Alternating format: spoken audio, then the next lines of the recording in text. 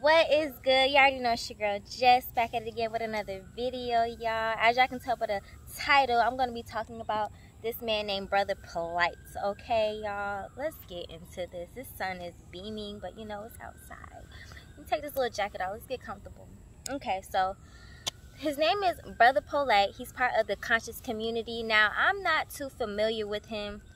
I'm just now learning more about him since this whole incident happened, you know, but from my knowledge, you know, this man has been out in the community telling, you know, black people, we need to stick together. He's not just a big fan of interracial marriages or just interracial relationships, period, you know. So just what came out in the news recently is this man was arrested because he sexually assaulted a 14-year-old girl. Not just any 14-year-old girl, but one of his girlfriend's daughters. One. This man has he has quite a few girlfriends. And one of these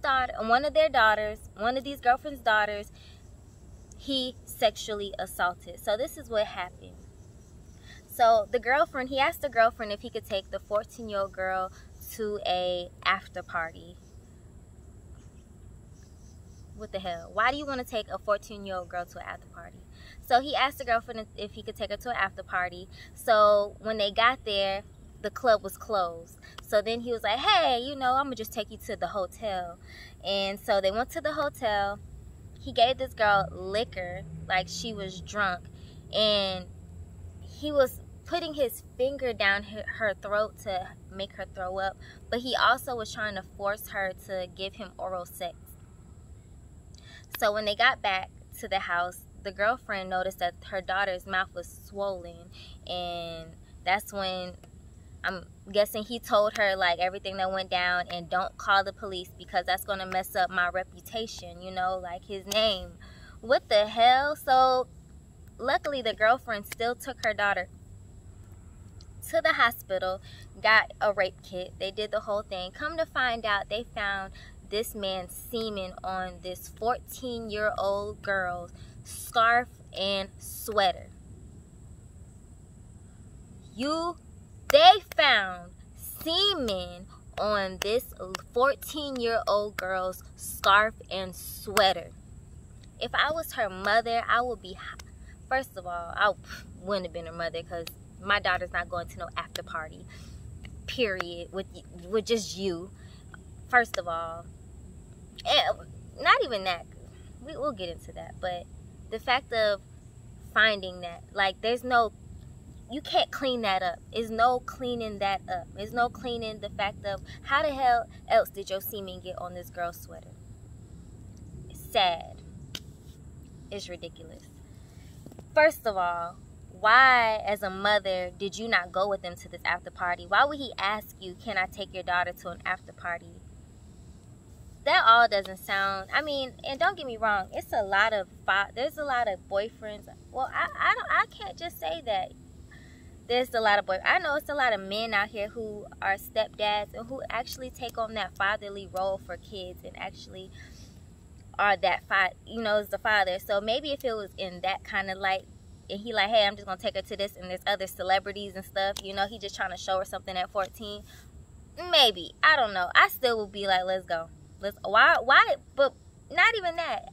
Why does this man not want his girl to come with them? Why?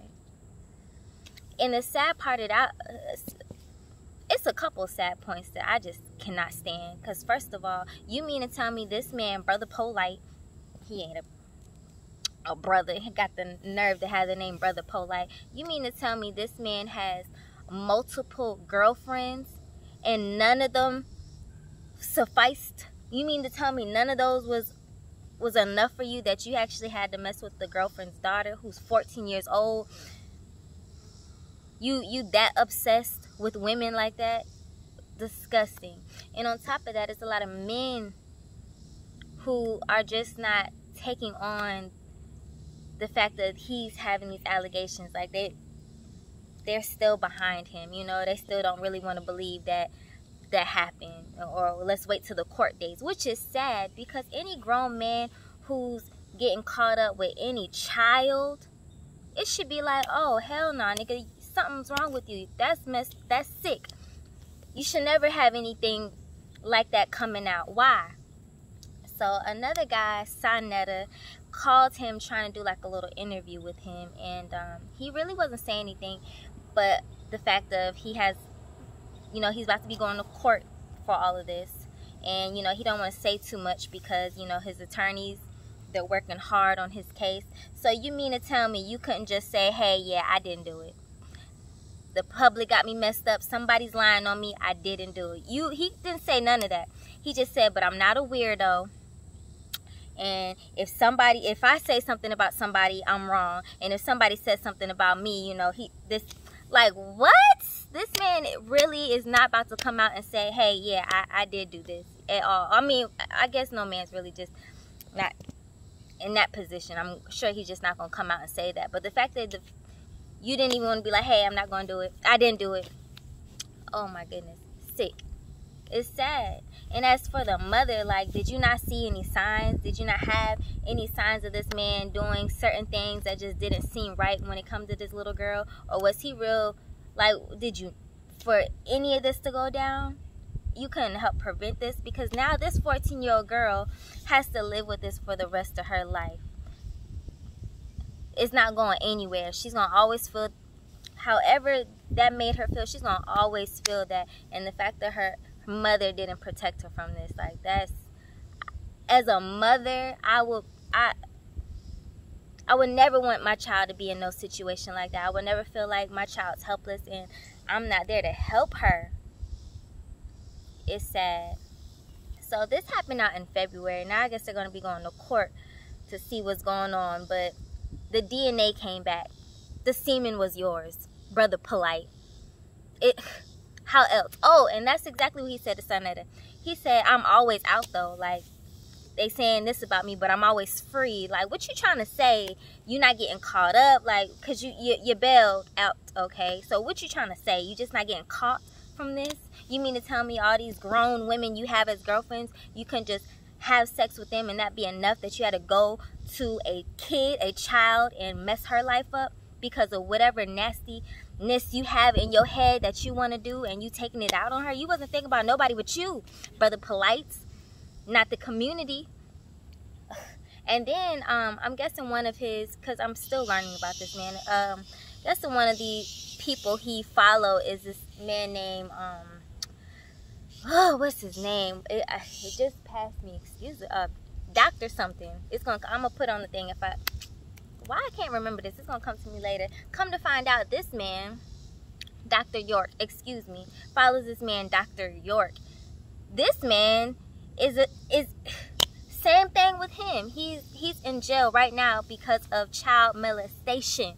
You molesting these little ass kids, yet y'all want to call yourselves doctors and Brother Polights and all this kind of stuff. One is sad because this is just disgusting. The fact that these grown men are preying on these kids, and it's sad because it's so often that these grown men and women prey on these innocent little girls and little boys because of their nasty ass minds or whatever they have in their head that they just want to fulfill. It's disgusting.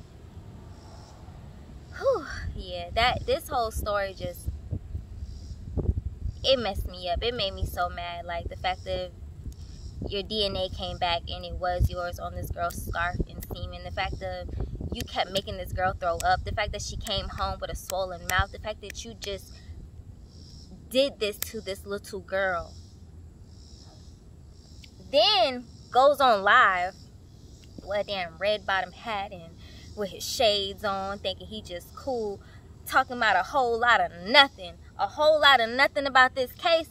That's what we want to hear. We want to know why the hell your semen on this girl's scarf and sweater. Like, tell us about that. We don't want to know about anything else until you clear that up. How about that? The heck? And y'all over here allowing this. Like, that's what we need to, people should be doing. Yeah, don't say nothing until you tell us what's going on with this whole case in the community. So yeah, that is, I'm still gonna be looking into this guy, Brother Polight, and more on him and his story. But that right there, oh no, that's a no bueno. They need to take your ass to jail, put you under the jail, because you knew you're a grown man and you knew exactly what you want to do and you did it. Point blank, period. And it's disgusting. But yeah, y'all, that was